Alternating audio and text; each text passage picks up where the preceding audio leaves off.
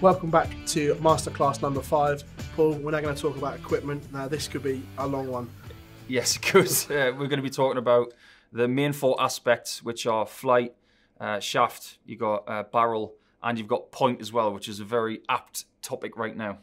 So to start with, your barrel, that's your key element of this. It is. It's all about, in my opinion, choosing whether you need a dart that is thin or short and fat.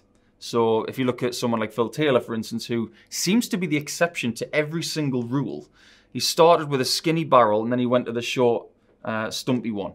But it's all about what feels more comfortable in your hand. So we talked about grip a few lessons ago. So for me, it's always been the longer, thinner barrel because that's what flies better for me. But we've said with equipment in the past that it's all about trial and error. You need to throw a lot of darts to find out what works for you, but you need to find out whether it's thin or fat first, and then you can go to weight from there because there is a lot of difference in weight. Weight, I'm guessing, is a tricky one because no one throws the dart the same or anything like that. So how do you get to grip with what weight you actually need? Well, whether you're a Stephen Bunting throwing something like a 14-gram dart or a Ryan Searle who's thrown over a 30, again, it's just finding what works. And in my opinion, you have to start with somewhere in the middle. Now, the median sort of weight that people use on tour is about 22 grams.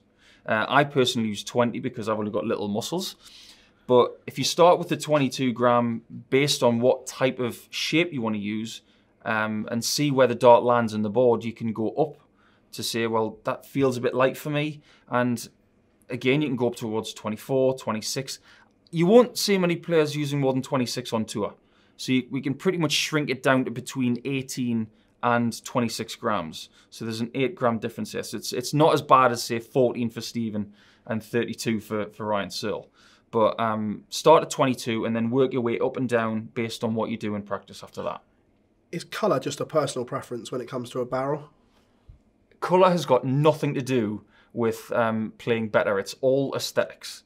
Now, as you can see with mine, I've got black darts. That's just because I want the darts to look really sort of mystical and dark in the board. It gives an optical illusion that the dart isn't really there.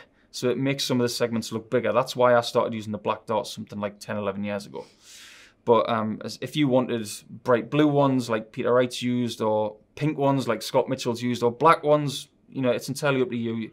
The beautiful thing about darts is you can tailor them to pretty much any colour you want these days, and it's a fabulous thing. From the barrel, we move onto the shaft. Again, different lengths. How do you address what length shaft that is best for your throw?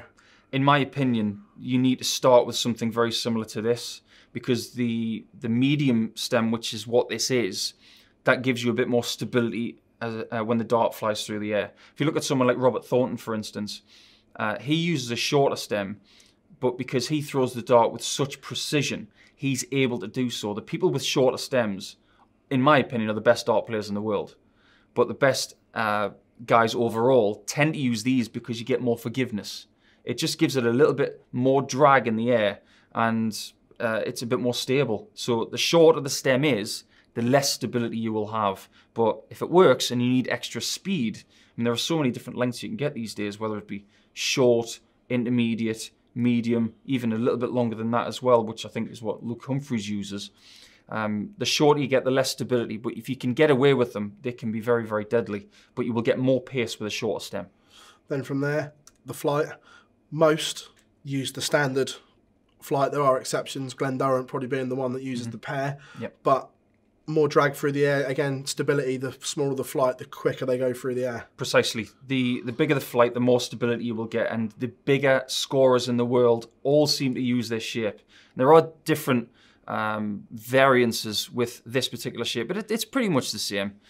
But Gary Anderson, Dave Chisnell, Michael Van Gerwen, they're all using this kind of shape because it tends to group together better. Now, someone like Mark Walsh, for instance, he was the advocate for the kite-shaped flight, but it worked for him. He had a short bulbous barrel, a short stem, and a kite-shaped flight. He just found what worked. Someone like Glen Durrant, for instance, he's very similar to Mark Walsh, actually. The barrel isn't very long.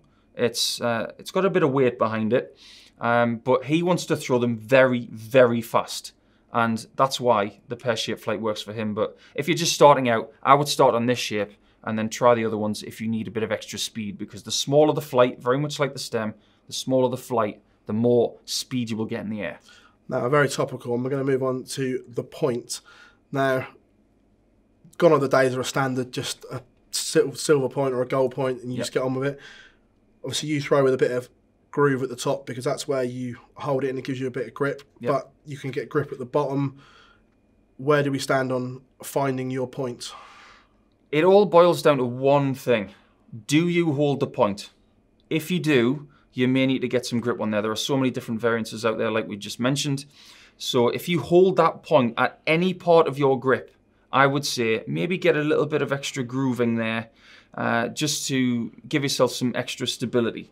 If you don't hold that point at all, don't put any grip on it, in my opinion. Just leave it alone. The only other reason you could change the point from a normal silver-looking point is if you want it to look fancy. There are guys who use gold points, guys who use black points. I've seen Peter Wright use rainbow points. But for me, that's it. If you hold the point, get some grip on it. If you don't, I would leave it alone.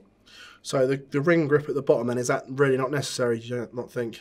Sometimes the gripping at the very bottom, and I've even seen Peter Wright use a point with an arrowhead at the bottom, which was absolutely brilliant, but that will have a detrimental effect on a dartboard, which is the hot topic of the now.